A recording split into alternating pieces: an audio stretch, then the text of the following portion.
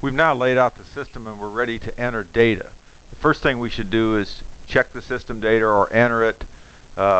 In the system data, the flow units and the head loss equation. Of course, the flow units are correctly set to gallons per minute, and the head loss equation is correctly set to Hayes and Williams. So we go back to the map, and the next step is to enter data for each pipe link and for each node in the system. So we can click on the pipe link and the data boxes will appear over to the right, and under pipe type we can select from that list. In this case, this is 6-inch ductile. We'll select the 6-inch ductile 250 rating, and the roughness coefficient of 130 will be automatically set. Now there's no minor loss elements in this particular pipe, but in the next section here we can set the pipe type at 4-inch PVC, and the roughness of 140 will be set, and we can also set an elbow in this particular line. So we'll add an elbow with a loss coefficient of 0.75. Now we could add other elements such as a globe valve, and it would add in the loss coefficient, but in this case we only have the elbow. We'll go down to this pipe section. Same thing, 4-inch PVC, roughness of 140, and an elbow.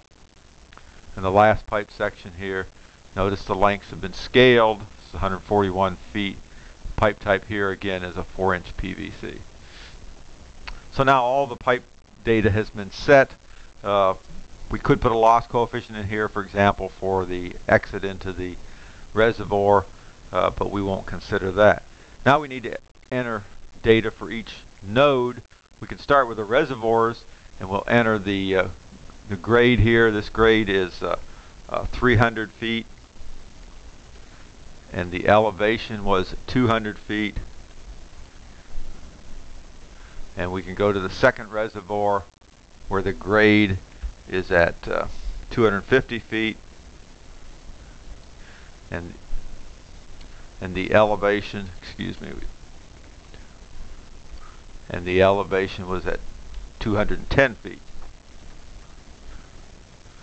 Now we can enter the data for the additional nodes, these two intermediate nodes and the junction nodes. Here the elevation is 210. Here the elevation is 200. And note, a useful feature is that you can enter the data as long as you're entering the same parameter. The cursor will remain at the same location, and so we can just series through this data entry. This is at 210 feet. Now we've entered the data for the system. It's useful to say turn on some of this information and check it using labels. We can go on and turn on, for example, the node elevations and check each of these elevations. We can turn on different information for the pipes, and this is a good way to check your data before you proceed. The next video will show us how to do some additional error checking and run the analysis and look at the results.